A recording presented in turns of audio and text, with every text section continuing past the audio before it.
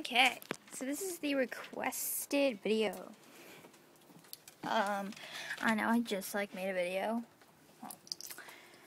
and saying I was gonna make this video. See, it's raining. If you can see, looks really rainy and water's dripping everywhere. Yeah. Anyway, so I'm gonna show you how to put this on first, because this is something you're gonna need first before you even start using no leash and collar or harness or whatever.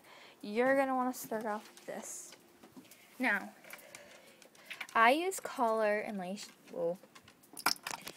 because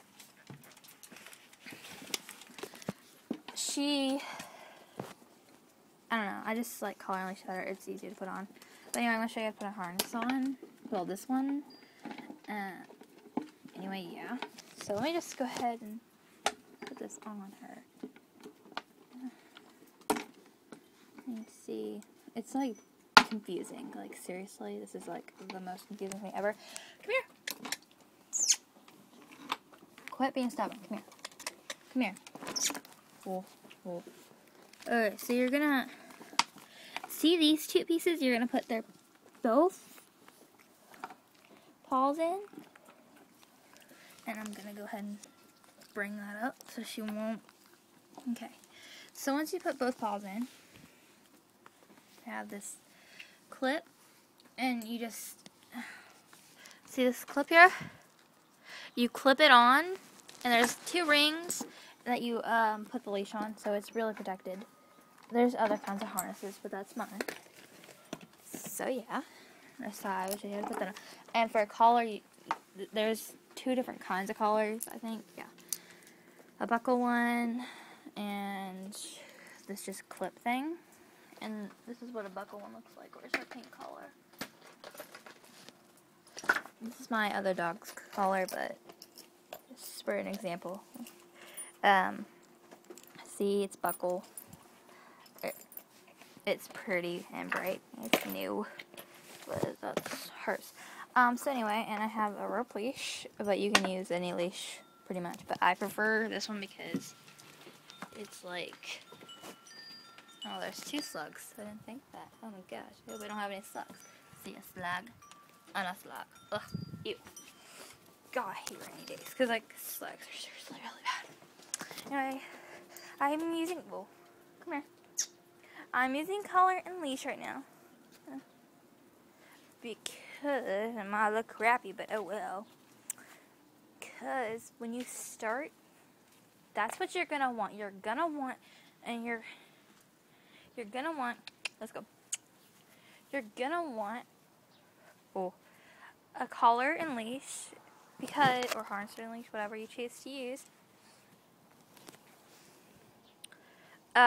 Because you're not just going to go right off the bat and just jump those jumps. Unless your dog is really awesome and stuff. Then, oh girl. I'm gonna try to pick up one. Because, pigs. Gross, get away from them. So anyway, I use dog food because she has a weird digestive thing, and she throws up treats. So anyway, these are my jumps. They look really, really crappy, but I don't care. So anyway, what you're going to want to do is you're going to want your jumps really low, and one of my brooms is gone. Because then you're most likely to get the better response. I do know my dogs, they did go around the jump. Well, my other one, she used to, but she don't anymore. She goes around, and then she went under it, and she did too. She goes under it without calling the leash as well. Anyway, you're going to want, also, when you make your dog jump, hop up, you're going to want to, say something like jump or hup, or whatever, hup, or get up, or go over it or something. I don't know. Something to, say, hey, this means go over it. So yeah, if your dog goes under the jump or around the jump or jumps, do not give the treat.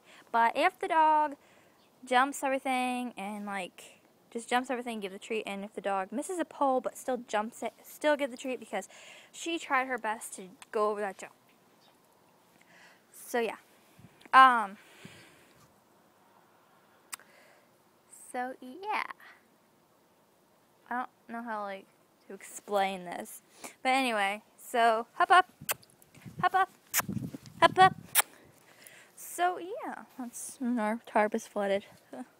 So anyway, yeah. So I do that. And once your dog responds better to that, the lower jumps, you can raise the jumps even higher and make them jump. And if they don't respond to that, lower the jumps back up and do lower jumps again. And then when your dog gets used to it, you can raise the jumps. And if your dogs are being stubborn, another thing you can do is bring your dogs in a circle and like go around the jump or the course a few times. And then when you get better at it, you can take that off and the collar off, and then you can just grab the treat, hop up, hop up, hop up, and they'll jump it. She wants to go in. So yeah, that is how you train your dog to jump. If you still have problems, I will make another video. Just tell me what the problems are and I'll try. So yeah, this video was for HorseFreak because she asked me how to do this. And yeah, I'm sorry for bad quality, and I'm sorry for making this video long, and I'm sorry that the jumps are crappy and it's muddy and nasty out here and the tarp is flooded and my stuff is like really old and gross. But anyway, that is how you train your dog to jump. So yeah, bye bye.